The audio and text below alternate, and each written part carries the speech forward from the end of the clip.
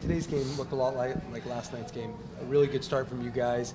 The change started to happen a little bit more in the first period, but you guys were peppering them with shots. So what did you see from the first period, and where did it start to change for you?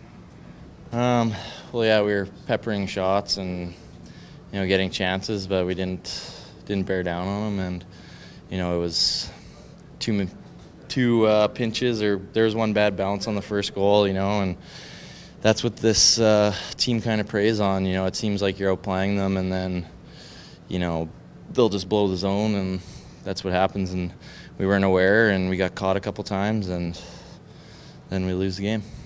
Sean talked about it yesterday. He talked about the small details. Did you feel like tonight's game they were there enough to win, to at least keep you guys competitive?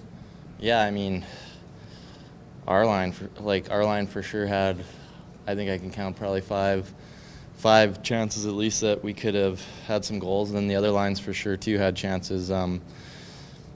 It's just what we're going through right now, and we're trying our best to get some W's, but yeah, we're just gonna have to get some bounces and hopefully score some goals. That's what's killing us right now. So.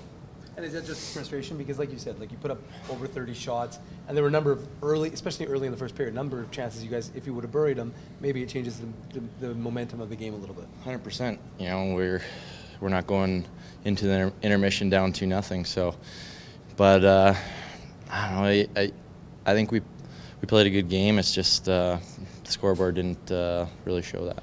I guess the last one for me is just it won't get any easier to end the homestand. You obviously know how important it's going to be, but playing not just the best team in your division, but the best team in the AHL. So how much is that going to, force you guys to be right to ensure you can kind of push back into that playoff push, if you will?